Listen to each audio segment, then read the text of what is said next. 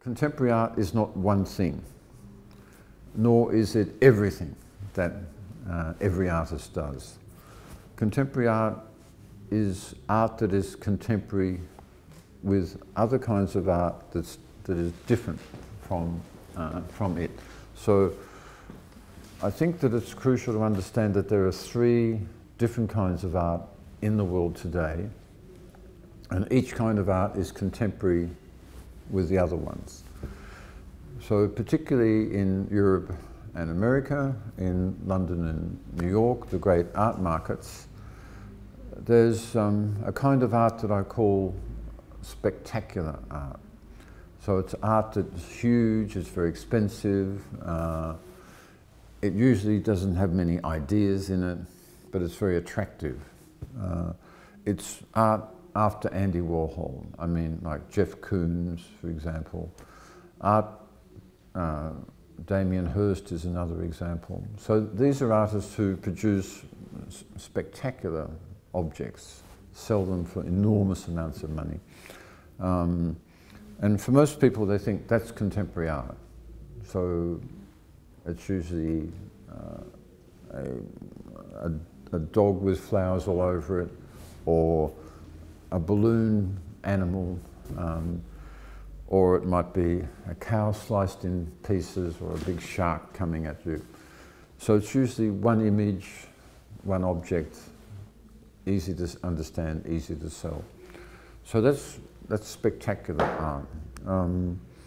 Some of that art is actually very good and very interesting, like Richard Serra makes sculptures, very large sculptures, that it was in the tradition of modern art, or modernism. So there's a kind of what I call re-modernism, repeat modernism, a kind of practice that tries to recover and recuperate modernist art. So that's very common. But really, in most of the world, the art that is the majority of art being made is made by people who have their origins or their thinking outside Europe and America. I'm thinking of indigenous artists, artists from Africa, China, South America, from east of Europe. This art is much more critical. It's more about ideologies and issues. It's more about what it is to be in this very complex world today. And if we go to biennales all over the world, this is the art we mostly see. We don't see in biennials Damien Hirst or Jeff Koons, people like that, which is a big relief. Right? We see much more interesting art. So that's the second current of art in the world. And the third current is works of art made mainly by younger people using the net, connecting with each other, who are interested in questions of what is it to be in the world today? You know, who am I? What kind of self do I have? What sort of identity might I have? And the only way of discovering that is to, as well, ask your friends, right? Share with other people.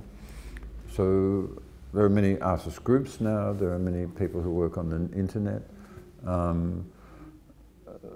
So this kind of art, I think, sometimes it's almost like not art at all. It's like everyday life. It's just curated in a particular way.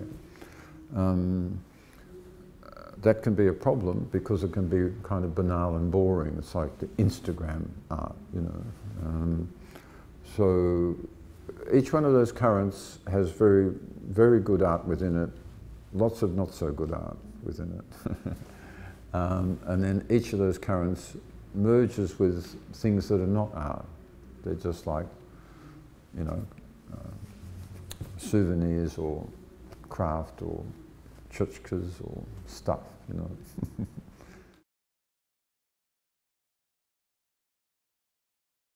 Affect I understand to be the operations of your feelings and your thought at the same time, yeah?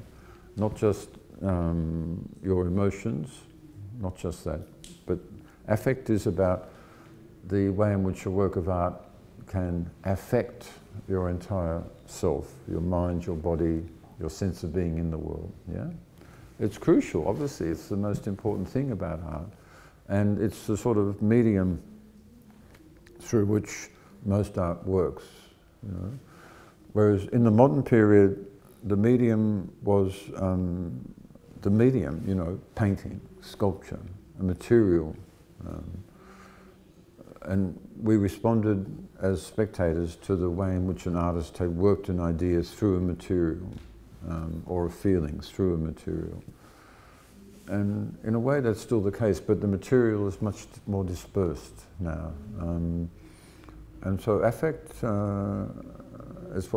itself is virtually a medium, you know, so very important, yeah.